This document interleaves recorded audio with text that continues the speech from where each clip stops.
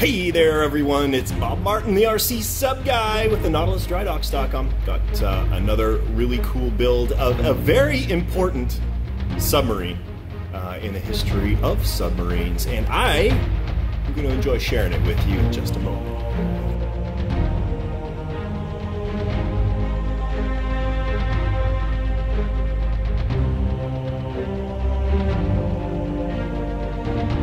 So some of you will recognize the profile of this boat that I have in the background here.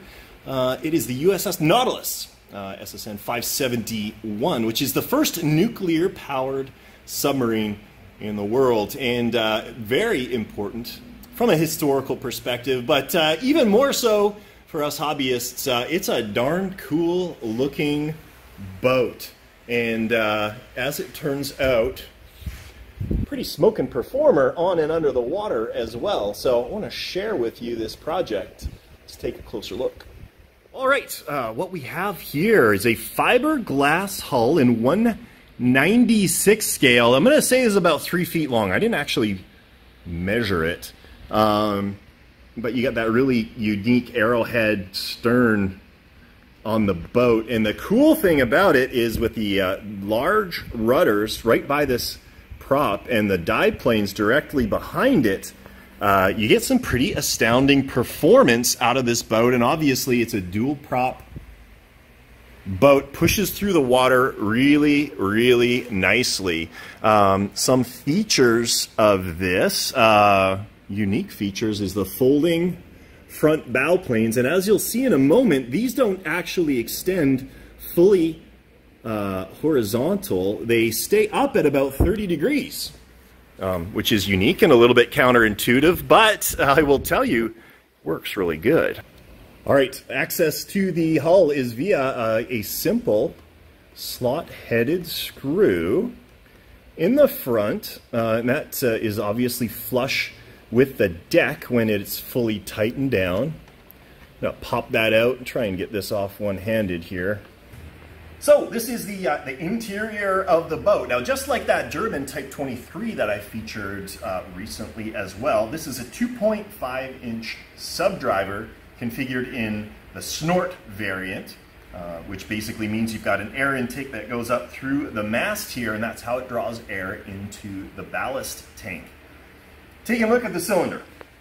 Obviously, installation is really, really easy. Basically, you just set the little dog bone in the back in place, drop the cylinder down. Now you can put these rubber bands over these hooks like this, but actually the upper hull has flotation foam that presses down directly on it, so these bands are probably not even needed. Just a couple things of note. We've got our receiver tube here. It runs through the inside, and that's all waterproofed, and you can uncap this, blow into it in order to test for leaks if you put this underneath the water. And this is the snorkel intake, and that just simply runs up this mast, protrudes out the top of the boat, and this high point is where the boat pulls the air for the ballast system through.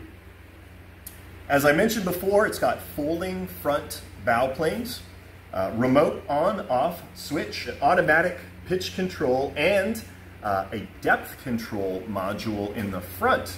So lots of features to this boat that make it a real fun thing to drive on and underneath the water. So I'm going to show you how this works here. I'll turn a radio on. We'll power it up. So we had an audio indication that everything is working, and on this side we've got the BLM module showing 3 green LEDs, which indicates a full charge on the lithium polymer battery pack. So let's take a look at the inside components of the boat in operation so you can see how it makes things move. We'll start at the bow, and really the coolest part of it, and that is the bow retracts. They are currently in the folded position, and this is the servo that controls them. And we can just extend the bow retracts there. You can see those pop out, and they do have that angle, and control the bow planes there, and then when we're all done, we can retract them back into the folded position. Going into the back, we've got our rudder. And not a tremendous amount of throw, but actually don't need to. Those rudders are huge, actually. And we've got our override for our automatic pitch control. And that does work, obviously. If we tilt the boat up, you can see those dive planes moving to compensate. And we've got our drivetrain, nice and smooth, nice and quiet. I will say, inside here is an 1100 kilovolt brushless motor, and I needed to dial back the throttle response on the transmitter to about 50%. Otherwise, this thing got spinning at an exceptionally fast rate of speed, obviously too fast for what we want to do. I didn't want to snap the drivetrain, so scaled it back to about 50%, so it gets something a little bit more scale in appearance. So now that everything is all in there, we can tuck our receiver antenna into the boat, just keep it out of the way, and then this runs up inside the mast that I had talked about a little bit earlier on, just like this. Pops out the top, we can grab that. The top slips into place, just like that. I trap the hose. And then we tighten down the front, and basically everything is ready for the pond. So very, very simple to get set up and ready to operate. Now that you've seen how it all goes together, let's cut to some video of how this boat did at her maiden voyage at the pond yesterday. This is like...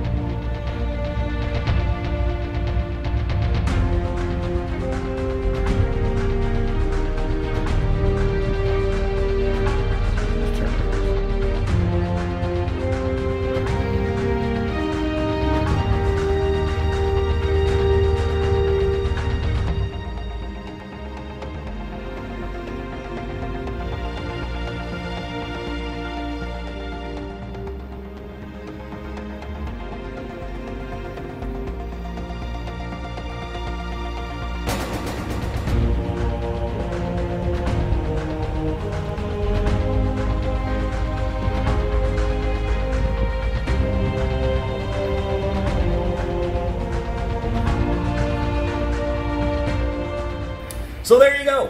I will say, all in all, it was actually a fairly docile boat to drive with an excellent turning radius and response to pitch inputs. Surprisingly, these bow planes work quite well, despite the fact that they are canted up about 30 degrees and are not truly horizontal. But in terms of speed, it's got a perfect rate of speed and is very easy to maintain at periscope depth. So all in all, I'm very impressed with the boat. It is a fun boat to operate and a great size, easy to tuck underneath your arm, transport to and from the pond, and of course easy to display in your home when you're not using it. So I hope you enjoyed this video. We certainly enjoyed building the boat and playing with it at the pond. If you have any questions or comments, by all means, reach out to me, Bob at rc-sub.com. I would love to hear from you. You can leave a comment here on YouTube. I try and get to them as often as I can, but it will sometimes be a few weeks before I have a chance to check it. So if you really have a burning question, please pop me an email. Check out the website, nautilusdrydocks.com. This is Bob Martin, the RC Sub Guy with the Nautilus Dry Docks. Thanks for joining me. We'll catch you next time.